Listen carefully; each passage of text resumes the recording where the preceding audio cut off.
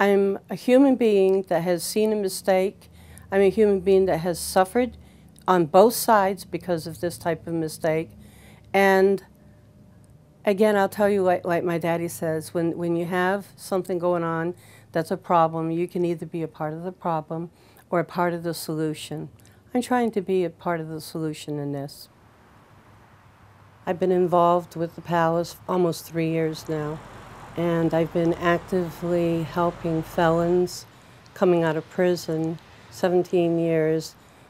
When I moved into the Palace, we found the park in disarray. There was a lot of domestic violence going on, drugs. It was quite a wild place. What we were thinking is if we could bring people in, quiet it down, get rid of the drugs, that we might be able to turn this place into not a haven and definitely not a palace, but you know, a decent place to live where somebody could come, lay their head down at night and maybe pick up the pieces of their lives and rebuild. Used to be in the old days, we heard if a man came out of prison, he'd have $200 and a brand new suit. That doesn't happen anymore. He's coming out of prison, he's a sex offender, the lowliest of the low. It's pretty tough. And we have to try to give them back some dignity. So with that comes success.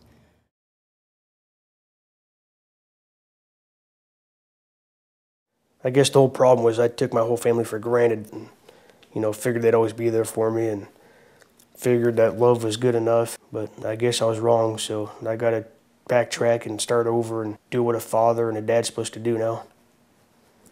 Well, the charge was lewd and lascivious exhibition with a computer.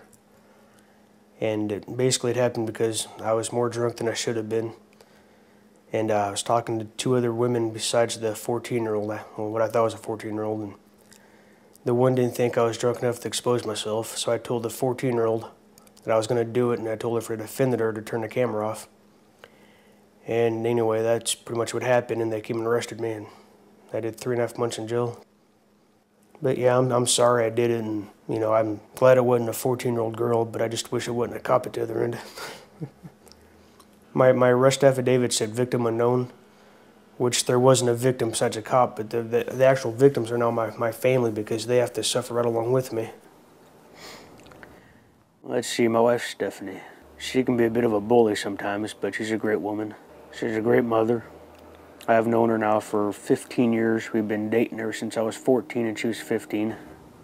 It was pretty rough the first half of our relationship. I cheated on her once every couple of years, and I was still into the partying and everything, and she left me twice, and I apologized, and we made up, and we got together again, and I feel really, really horrible for neglecting them and staying out all night partying when I should have been working or at home with the family.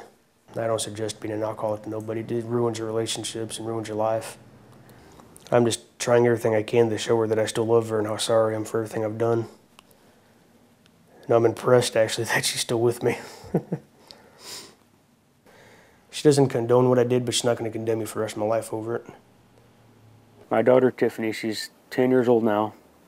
She's not doing too great in school anymore. She's got, I guess, a lot of issues going on because of everything that's happening, but my daughter knows about it, that her dad did something really stupid and had to go to jail for a while.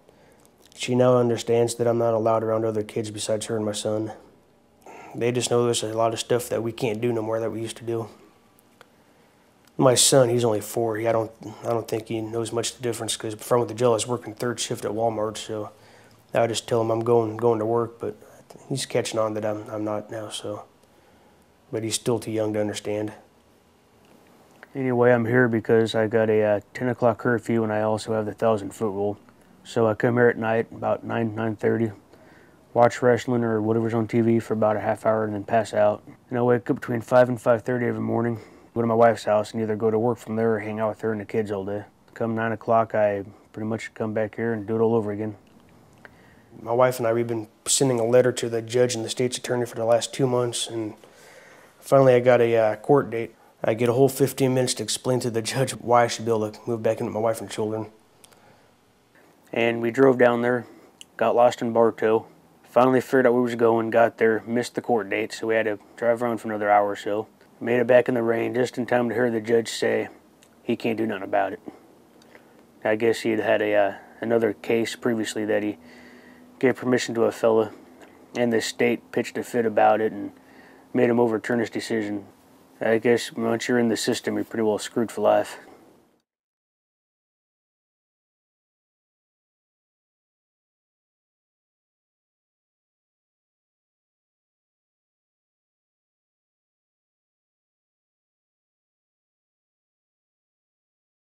There's not a feeling like standing in that cold courtroom and, having somebody pronounce that your life is over. I was charged with lewd and lascivious molestation, although I've not touched anybody. She tried to touch me. I put a stop to it. She didn't like it, I guess, and comes out to find out that what I'd found out later is that I had forced her to masturbate me into ejaculation. The story is very much fabricated. It's my wife's cousin. I told her, I said, look, I'm not going to mention this to anybody. I'm going to pretend like it didn't happen. Possibly, looking back, I should have straight away mentioned it, at least to my wife. And in the meantime, my wife had talked to the young lady's parents and she was told that if I would go and talk to them and confess to this, that they would drop all charges. Well, I was recorded, and then the next day I was arrested. To be honest, before all this happened, I had a very comfortable life. I worked hard to get what I got. Went to school for accounting, got a doctor of pharmacy. I worked 7 days a week. I worked at a hospital and at Walgreens.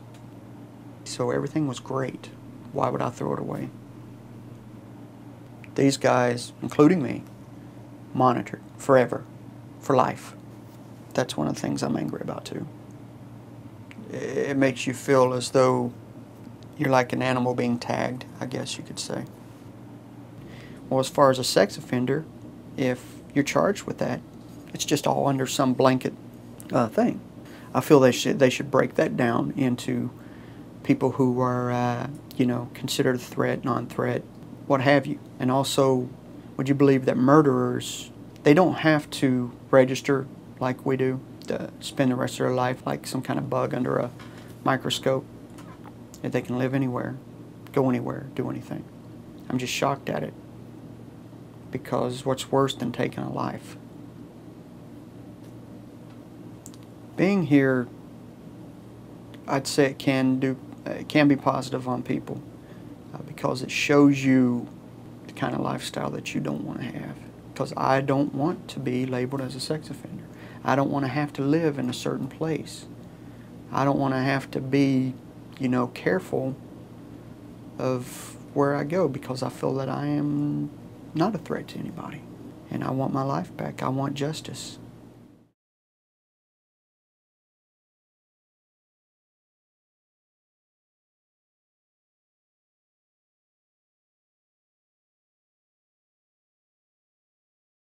Sex offenders are considered untreatable, and that's totally false. I've worked with many different populations. The sex offenders are probably easier to work with than most of the other populations I've dealt with. They are appreciative that people care about them. Remember, they've been in many ways dejected and rejected. They've never really experienced that kind of caring before. I think the sex offenders are, for the most part, untreated victims in many ways. The public has been totally duped into believing they're incorrigible and hopeless. There's a side of the system that's benefiting their law enforcement agenda. A lot of people are making a lot of money. It gets people elected. There's complicated reasons why the truth is not being told. There's a side of our culture that likes to punish. There have always been classes of people that we have persecuted. And the sex offenders kind of fit in there. They're the modern day boogeymen. But the public needs to know most of them are not out there looking for more victims. Their relapse rates are very low. Most of them are not dangerous. The Justice Department study conducted about 6 years ago indicated their relapse rates are between 5 and 12% after their release from prison. I can tell you just about any other criminal class is a lot higher than that.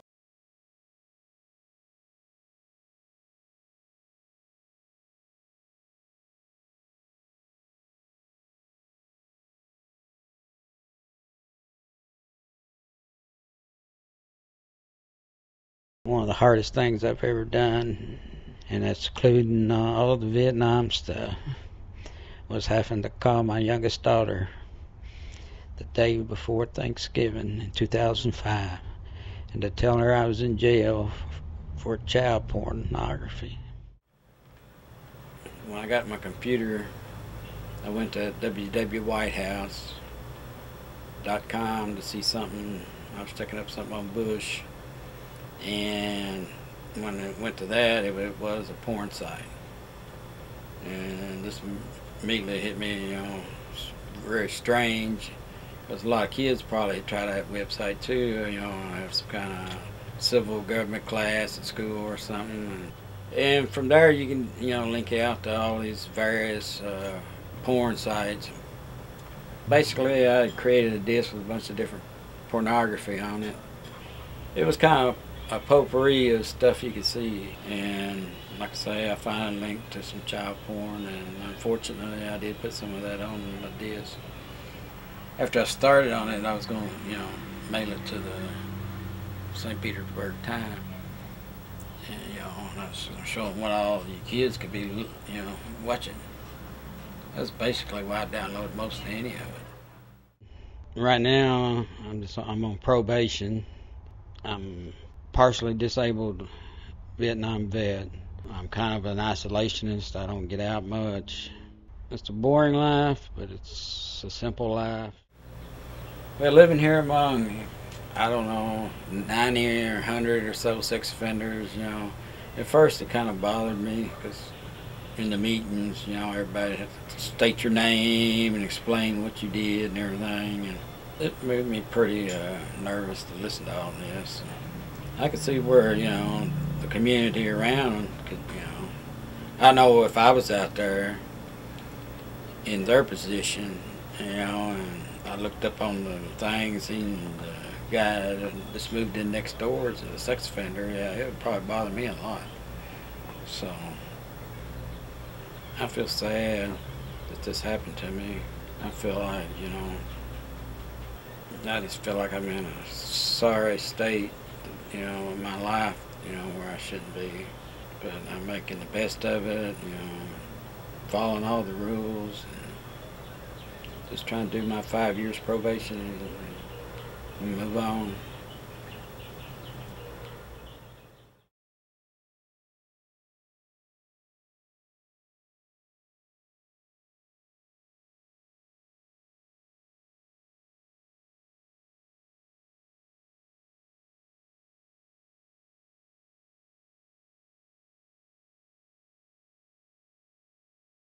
You have no choice but to pay attention to me. You know what I mean? I leave you no choice. You're going to notice me because I am going to make sure that I am noticed. That's right. Now I got arrested because I was going with I think my girl was 14, 15. I can't remember, man. I can't even remember that far back. I had just turned 18. What happened was, her dad, pressed charges on me. Yeah, I was sleeping with her, of course. That's my girl. What are we supposed to do? Go play jumping jacks and jump rope and stuff? Go to the movies? Then the incident came up with my cousin. We was outside playing, and I was like, fucked up. And I know we was kicking the soccer ball. And then all of a sudden, like a few minutes later, whatever, I know I had kicked my cousin. I kicked her between her legs. It was an accident. I didn't mean to do it or nothing like that. She was 10 years old. She was real short or whatever, right? And I know I remember kicking her, but I was like, man, you know what I mean? So I just went to check her out, to make sure she was okay. You know what I mean? Because I kicked her really, really, really, really hard. You know what I mean? Really hard. And yeah, I touched her. You know what I mean? I touched her, but not in no kind of sexual way. I was 18 when I first went in there. If I wouldn't have went to prison, for whatever, I don't care whatever charge it could have been. You know what I mean? I probably would have either be dead right now or I probably have a life sentence because I was just starting to really get my mind on like getting on into the drug game. Oh yeah, I feel fine. I feel fine living here, right? It doesn't matter if it was 900 sex offenders living here. People say, yeah, sex offender. When you hear the word sex offender, they're like, oh my God, this child molester. We gotta stay away from this person. We gotta stay away from that person, man. No, it's not like that. Yeah, they got us labeled. This, oh man, oh, this is the pervert part. They say this is the pervert part. This is this and that, right? Okay, that's how you feel.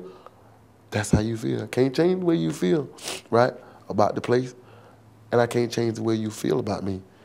I go wherever I go, and everybody that I meet, I let them know, hey, yeah, I'm a sex offender, I'm on sex offender probation, da-da-da, this is what I done. And they're like, most of them don't have no problem with it. I don't have nothing to hide. And really, everybody should be the same way. If you got something to hide, then it's like, I can see why somebody would want to watch you or something, you know what I mean? I like to clown a lot, and I talk a lot of shit. I play around and joke, so I make people laugh. I'm the shit right now because I got so much stuff going on. I got so many friends. Everybody wants to meet this guy. Everybody wants to talk to Julian. And me, I'm a sex symbol. You know what I mean? Why can't I be on the front of GQ magazine? Why not? I don't think I'm all that. You know what I mean? But I am some of that. You know what I mean?